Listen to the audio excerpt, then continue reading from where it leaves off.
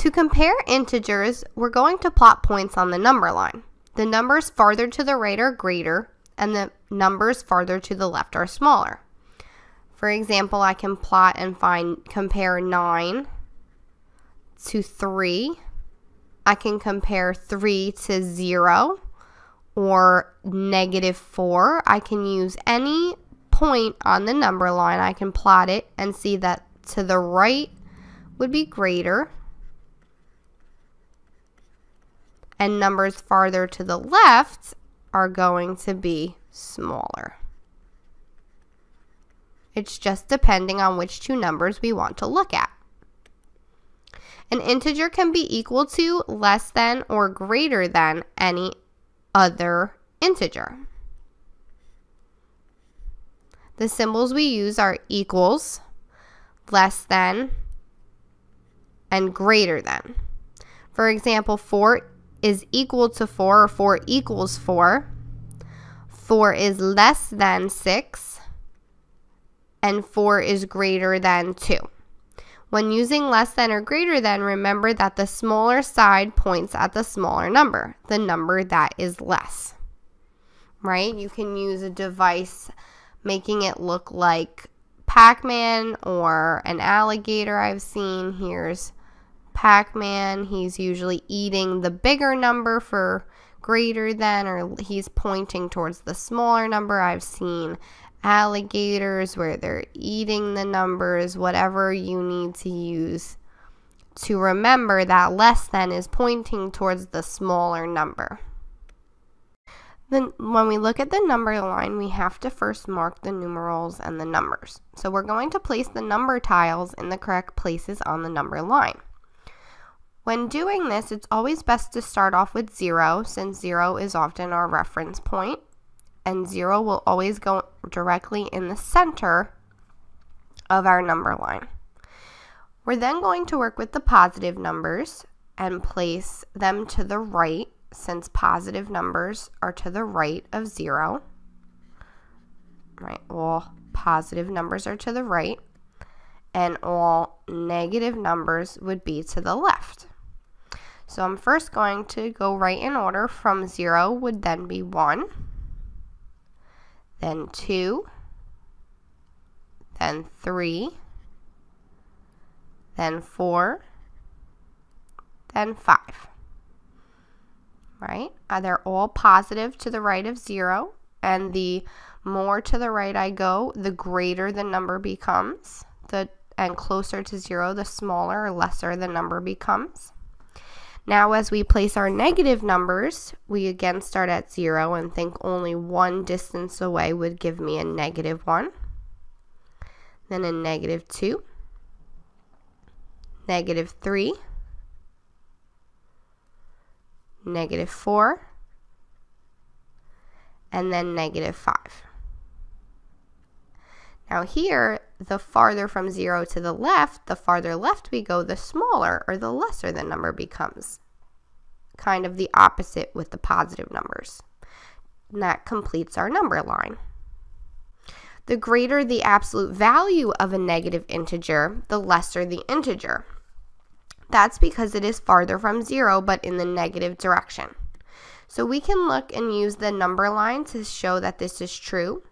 We can have and use -4. If I place -4 is equal to -4, so I place it on the same point on the number line. We have -4 is greater than -6. So we can see that -6 is farther to the left than -4, or rather -4 is farther to the right, making it greater than -6. And the greater the absolute value, the lesser the integer. So if we take the absolute value of each, the absolute value of -4 is 4. The absolute value of -6 is 6. So this has a greater absolute value, and -6 is lesser than -4, or smaller. Same thing here with -4 is less than -2. Again, -4 is to the left on the number line, making it smaller, but also the absolute value, again, of -4 is 4, and the absolute value of -2 is 2. So the greater the absolute value of the -4 was 4, it has a greater absolute value, making that the smaller integer this time. One way or another way of thinking about this is in terms of money. You'd rather have $20 than $10, but you'd rather owe someone $10 than $20. Think about it. You would always want to owe less money.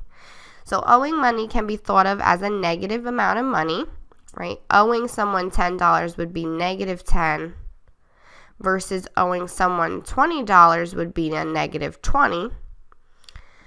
And you would always want to have a smaller amount to owe someone, so that can be thought of as a negative amount of money. Since you need to get that much money back just to get to 0, you always want to break even with your money. You don't want to owe someone any money, so you go back to $0. And now we can drag the inequality symbol between the pairs, so we're looking at less than or greater than. And it's all about, again, when working with negative numbers, the absolute value is -3 is what to 5. -3 is less than 5. 63 is what to 36.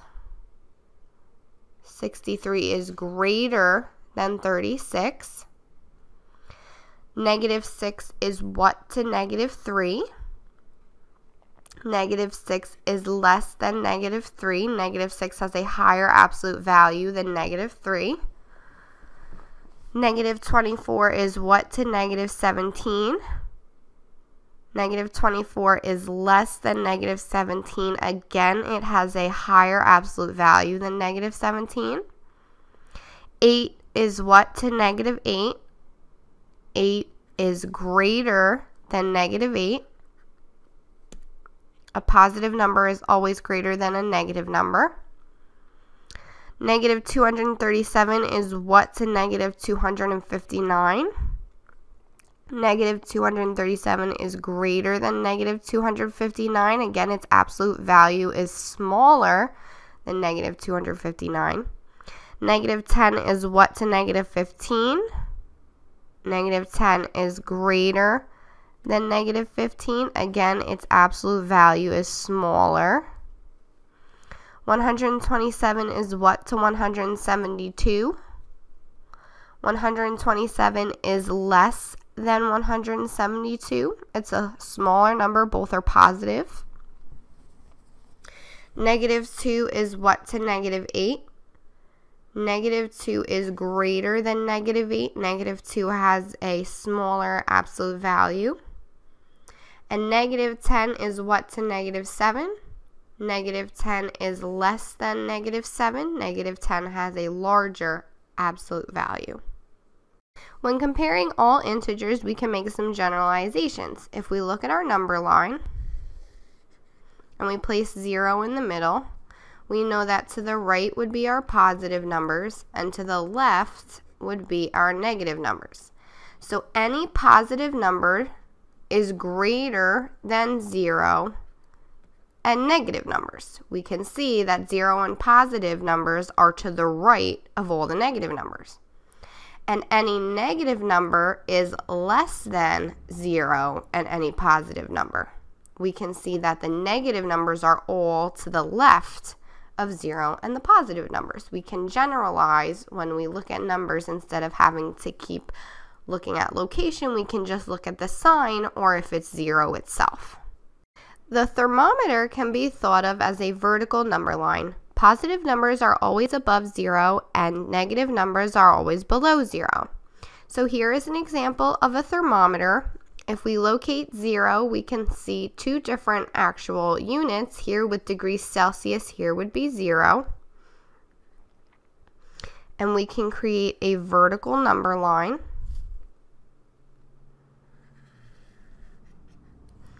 And here the positive numbers would be above 0 and the negative numbers would be below 0. We can also look at the side of Fahrenheit. Here, 0 has its reference point here. And again, we can create a number line above and below it,